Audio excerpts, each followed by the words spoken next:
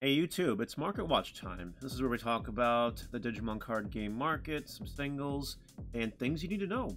I brought up a lot of individual cards today that I want to look at, either because they're exploding, or because they're crashing, or maybe things you should keep your eyeballs on. Either way, we have a fun-filled Market Watch today, so don't forget to like, comment, and subscribe to the notification bell on the Smash Potatoes. That way you know when all these amazing Digimon videos come out. And don't forget to follow me on Twitch and join my Discord. Links are in the description below. So we always start with Omnimons. And for the most part, Omnimons stabilized. They haven't really fallen or gone up since last week. Not really. Unless you're counting our special Ghost Rare Double Diamond Omnimon here. A listing for $900. And market data suggests that it hasn't been sold for that yet, but it's been sold for a lot more.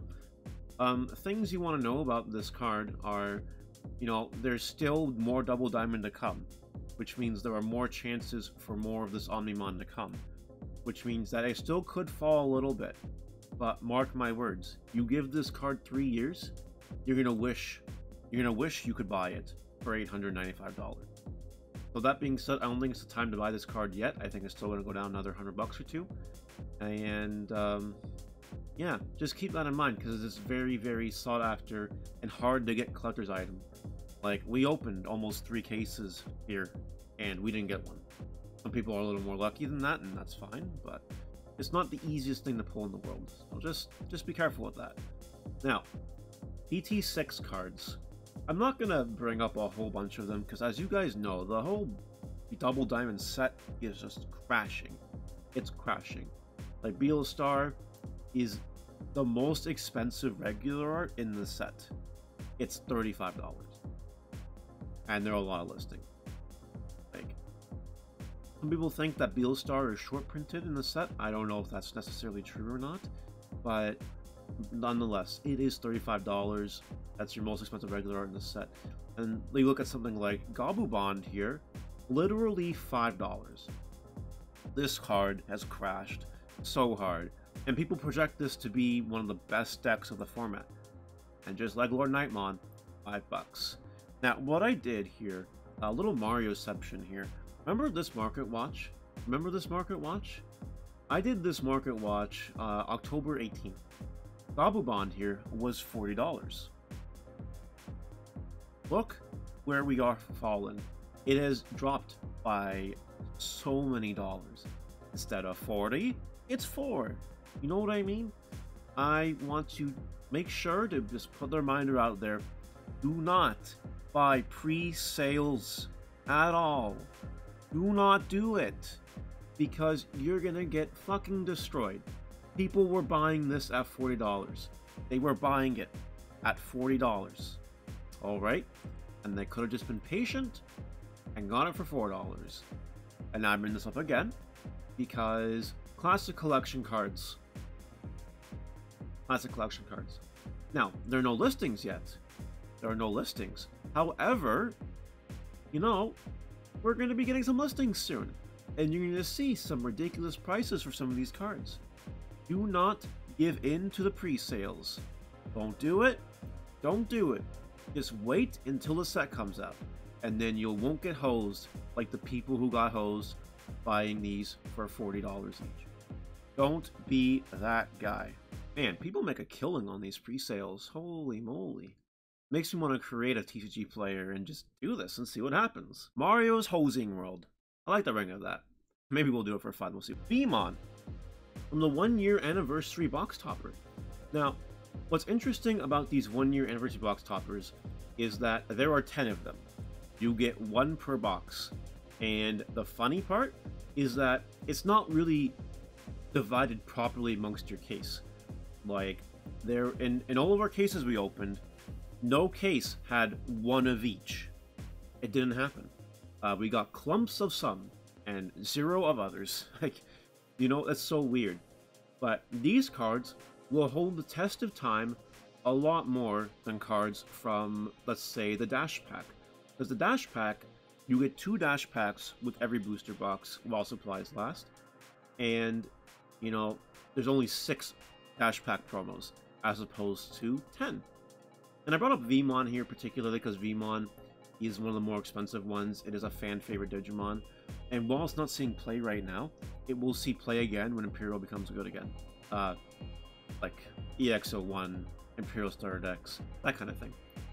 So it's very possible that because these are 1-year anniversary box toppers, they probably won't be reprinted ever again outside of that one random one you get in a BT6 booster box. So some of these, like Vmon, might hold collectible value down the road. I'd probably still wait. I don't think we've hit the floor for these cards yet. I think 18 is a little bit up there until all the boxes have been cracked open from both waves. But don't forget, anyone that's not aware, in North America, BT6 was separated for most stores in 2 waves. Like, I got half of my BT6 when it came out. I'm getting half my BT6 at an unknown date right now. We don't know technically officially when that is. It'll be a week from now, 2 weeks, who knows? So there are more of these to be circulated and going around, so I wouldn't pull trigger on these yet. But keep in mind that these anniversary box toppers, unlike these dash pack promos, might see a little more value down the road. Just so you know. Just keep that in mind. Biomon here. Biomon. Light play for $7 and near mint for $9.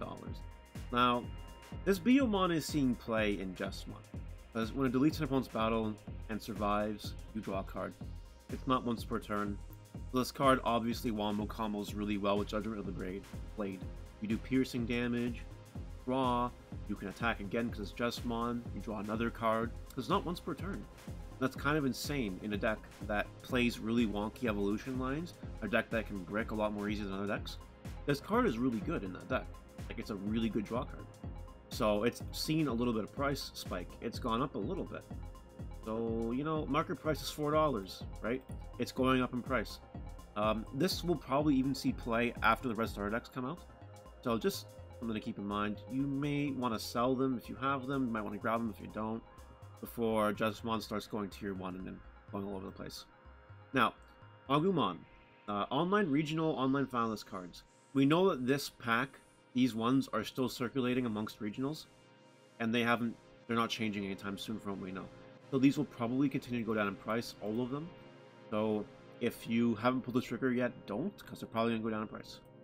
Next up is Diaboromon from the original tournament pack, going down in price, $55.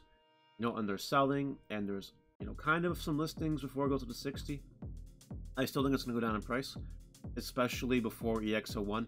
But do make sure you have some copies of this before EX01, because if Diaboromon does become tier 1 and this has not seen a reprint yet, it's going to be too late. Make sure you have them. Andromon, now on this side of the coin, $50 is the cheapest. Seriously, you $69.69. LOL, what? That's funny. Anyway, seriously, you are running out of time with this card. I've been saying it for weeks, and it's slowly creeping up. So, hold them if you got them, but if you don't and you want them, you're running out of time. Next up, Lucemon. Lucemon, pick up this card, please, before Fall Down Mode comes out in BT7. Just pick up this card, because it'll go up in price, and you'll regret it if you don't have it. Patamon, from the original promo one, $6. I'm expecting this to go down in price. Not right now. Yellow is still good right now. But when the structure decks come out, and then when EOX01 comes out, it'll go down in price. So if you have these Patamons, probably sell them now. Just saying. Biomon we already covered. I don't want to add that up twice. Oh, well. Craniamon. Craniamon. Remember when this card was $2? Meh. Mm-hmm.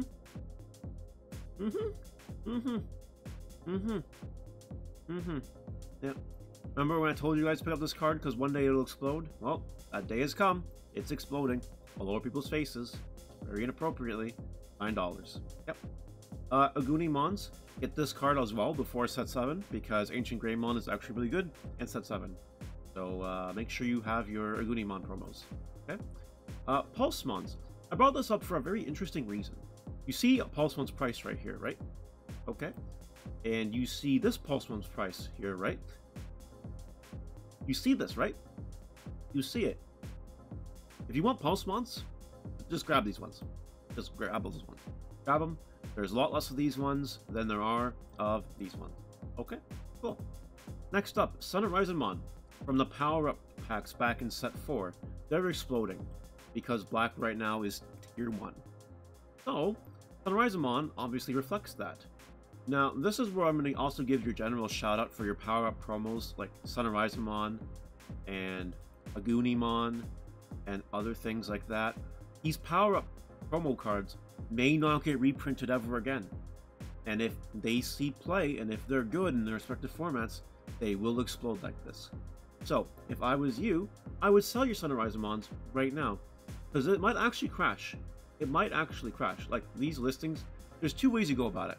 You sell them now to be safety, or you be that guy that does a buyout, and then you make the floor 30, and then you do another buyout, and then you make the floor fucking $45. You play whatever game you want with this, but Sun and Risemon is on the high right now. If black doesn't see as much play as it's anticipated to see, it'll go back down in price, but right now it is in a bit of a hype spot, so just be careful with that. Next up, this Patamon Store Champion. We do know that the next Store Championships are using these promos again, the same ones, so again, they'll probably go down in price. Don't buy your Store Championship promos. Don't, just wait a little bit. Alternate Art Craniumon. Speaking of Craniumons, yeah, seriously, you're running out of time. If black takes off, like they were already under $10 already, and you see what's happening here. Just yeah, there you go. You may want to consider buying them because the alt art one will easily go to $20, and at worst you play them, and at best you sell them for money, or other way around. I guess it depends how you look at it. But alt art Craniumon, just like regular Craniumon, it's no joke right now. No joke. Alright, Metal Greymon from the original set, near mints for $10, $11. It's just not seeing play right now. It just isn't seeing play right now. And to be fair, it's probably also not going to see play in BT7. Maybe it's a tech, but not everyone is going to play this card. So, want this for your collection? Pick them up, because it's not a bad time to do that. And unlike the alt art, probably not going to hold any real world value down the road. And finally, Imperial Digimon Dragon Mode Green. Why am I bringing this card up now? I think this card, in particular, is a really big sleeper, with the Imperial Digimon support to come in the future. And this card might do nothing. I might be completely wrong, but I'm just saying, if there is some secret sauce with this card, which there might be, and it does do well, it's an old secret rare, so it'll go back in price. So like for $10, $9, grab a few if you want them for your collection, or worst case, want to try to play with them, because some secret sauce might happen, and this card just might explode out of nowhere. Just want to let you know. But yeah, we're done. That's Market Watch. Let me know what you guys think in the comment section below. Did we cover everything you wanted? Was there anything else I should have covered? You know, let me know. And we're out of here. Bye.